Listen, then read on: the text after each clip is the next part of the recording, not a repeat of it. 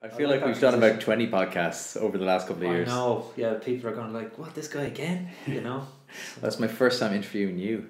I know. I was actually really looking forward to this one because we've been hammering out a lot of mano a manos the last couple of weeks and been the opposite end. Yeah. And just go for the ride.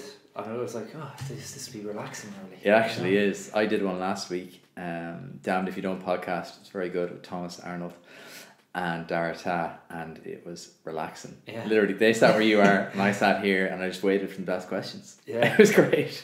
Just hit me. It's relaxing. Yeah. So yeah, how did you end up here? How did you end up sitting in that seat? Like, what was today or in general? No, in general. So I think you have a very interesting story. You have two stories, I think, really, and I was thinking about this today as I was coming in about why so many sports stars are now successful entrepreneurs. So I think maybe just give people a little bit of a backstory as to your origin. And it's the second time I'm having this conversation today. Because I just coming from shooting or recording my own episode of Mano a Mano with two still current professional rugby player Robin Copeland and former rugby player Shane Cahill. And Shane, similar to myself, he retired and started his own business and has run it the last 4 or 5 years. And Robin is at that stage where he's coming to the end, the twilight years of his career, and he's like, shit, what's next? And we dived into the mentality of what it takes to be successful in a startup business, the time it takes, and you'll know all about this, and the type of personality and all that kind of stuff, and the rugby and how rugby. I'm definitely biased because it's my career and that, but I definitely believe that rugby players, from the type of career and the attritional style of sport that it is, and the amount of hard times you have, both physically and mentally, that it gives you that grit and personality and work rate and everything that's required to be an entrepreneur. And just to give people listening who don't know much about me, originally my first career was a professional rugby player, and that was something I wanted to be from the age of around 12. I made a conscious decision. I want two things. I want to either join the army and become a cadet and become an officer, or become a professional rugby player, and that was it. And I've often said about that, I was very lucky to have that clear vision of what I wanted to do. And that's one of the biggest issues. You meet so many people today and they're in their mid-30s, 40s, still don't know what they want to do, you know? And because the world we live in, it's like everything has a positive effect and everything has a negative effect. Because the world is so connected now and there's so much opportunity and so many different things you can do. It's like going into a candy store and you're kind of like, shit, what do I pick? And you don't know.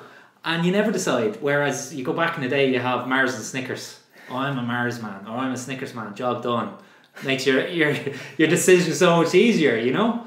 And I was lucky because I knew what I wanted to do, and everything I did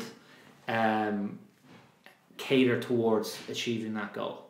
From 12, that's from very 12. Early though. Yeah, from 12. And that's why I said I was lucky. What drove that though? There had to be something that well, I always played sport. You know, from a young age, I played everything, and the parents were great. My dad introduced me to rugby when I was 7, so I started that. But they were never. It was a case of they gave me free reign in terms of choosing what sports I wanted to do. But I was always doing sports. You know, Dad, he always the lessons you learn when you're a kid. Like there's an example because every Saturday morning cartoons. That's what it was about when you were a kid. It was Saturday morning. Get up. You'd be up at the crack of dawn to watch cartoons. Yeah. And training was every Saturday for the minis or whatever it was called. The kids in Drogheda United at the time. Oh, Drogheda RFC. Not Drogheda United. Drogheda RFC at the time. And it started at 9 o'clock. So we'd always get up and we'd watch have our breakfast and watch the cartoons before we go training, you know, at 9 o'clock in the morning. And there was one morning where it was a horrible wet day outside, disgusting. And we bring our quilts, me and my brother would bring the quilts down, we'd lie on the couch and make a bed, and we were lovely and warm and comfortable and watching cartoons, whatever it was at the time.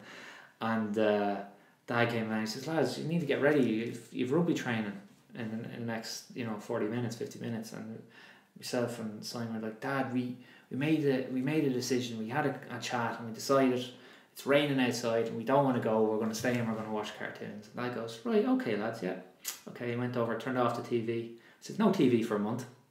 You can stay here, but you're not watching TV."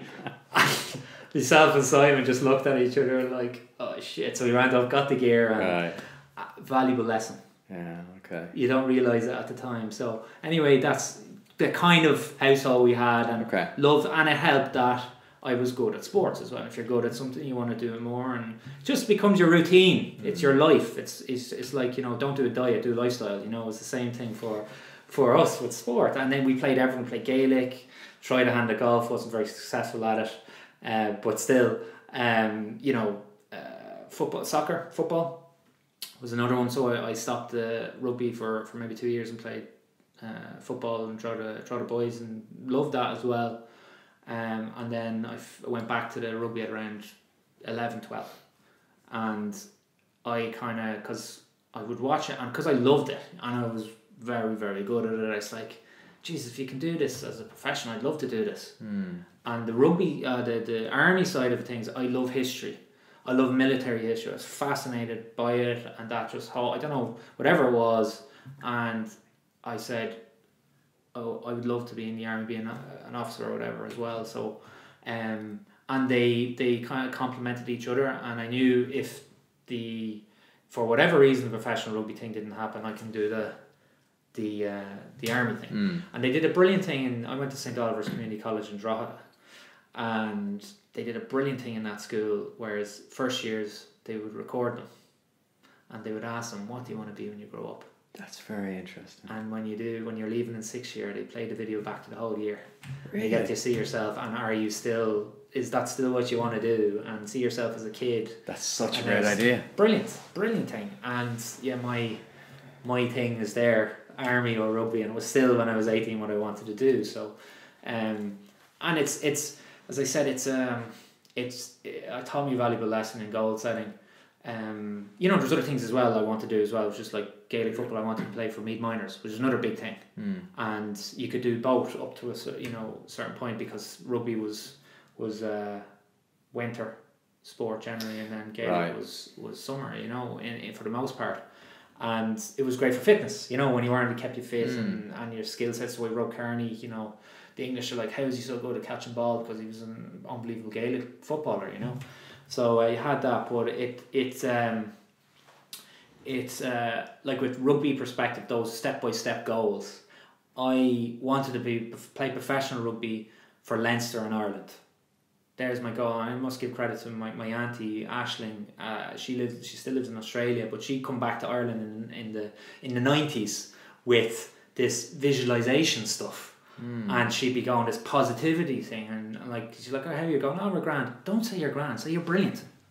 Because, and this is, we're like, what's she talking about, you know? And I said, listen, if you want to do something, write it down, put it on the wall. You know, it's like, that's what I want to do. And we're going kids, and we're kind of like, well, in the 90s that would have been unheard of. Yeah. You've kind of preempted my next question. It's going like, this all sounds quite logical for a 12-year-old, 13-year-old, so there had to been another influence, so wouldn't her influence coming through. Yeah, well, that there, and it was only a small thing. It was one, because she was home very rarely, but she'd bring home, and she was into yoga, and she was into all this stuff, you know, and you're kind of like, she was, you know, I wouldn't say kooky, but like she back then, yeah, then, definitely.